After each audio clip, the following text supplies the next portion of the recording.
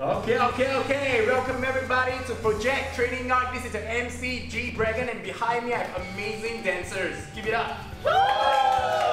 So Project Training Art is all about bringing our beloved friends from Singapore, and they are going to show the skills that they acquired from Japan. So for the rules and regulations of this battle is very simple, okay? Dancers have all chosen a song each, but this song is a secret to the other. It's a very chill battle because there will be no judges, no judging, no negativity. It's all positivity in the house, okay? Without further ado, last but not least, least but not last, let's get it on. Okay, for the next battle one again, we have Charissa going up against Hamizan. Hi, my name is Charissa. I live in the West. I rep the Friday Wrecking Club, and my favorite anime is Oran High School Host Club. Hello, my name is Hamizan, representing the West Side from Bistro Club. My favorite anime is the Monogatari series. Okay, ladies first. Charissa, please tell me your song choice. Woo! That's great. Okay, Hamizan. Torip by Morisama. Wow. Yo, you make me want a treat, man. Okay, let's get it, dancers.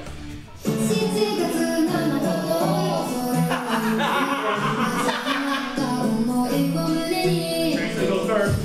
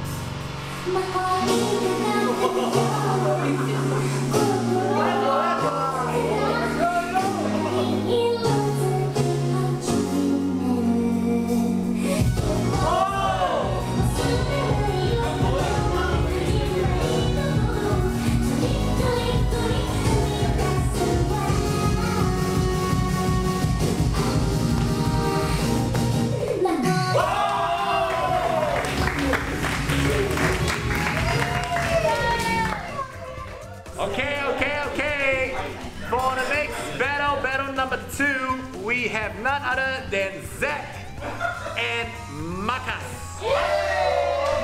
Watashi Zachary. Aku is B-boy. I stay at Hougang and my favorite anime is Bleach. Well, hello, my name is Marcus and I'm from the northeast side and my favorite anime is Naruto. Okage Tate Bayo. Okay. Zach and Marcus want to tell me your music. Marcus. Hey, I choose that. You. Forgot what's the name of my song. He forgot the name of his song. He must be a mystery man. Okay, what about you? Not sure if it's right, but it's Colors of the World by Overworld.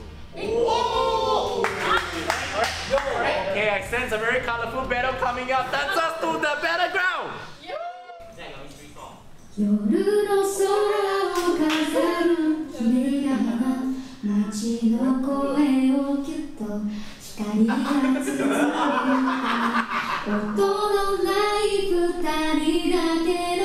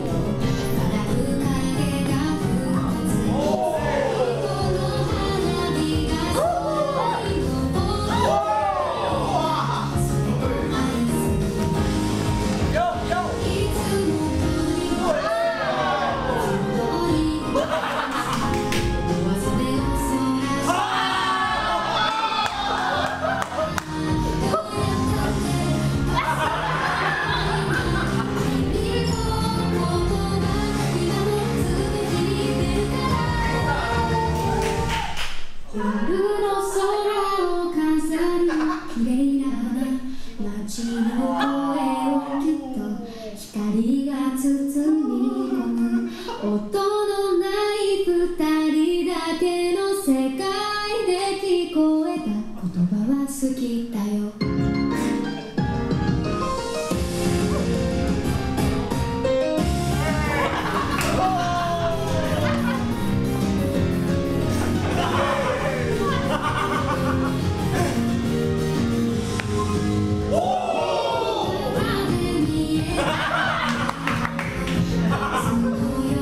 君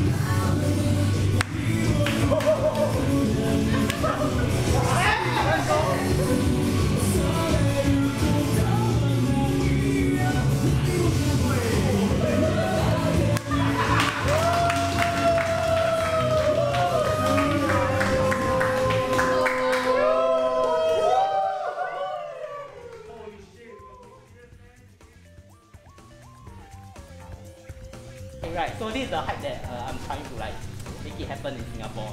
And then you all make it happen also lah. Without you all. So thank you so much for being here. It means a lot to me and my crew. So thank you so much.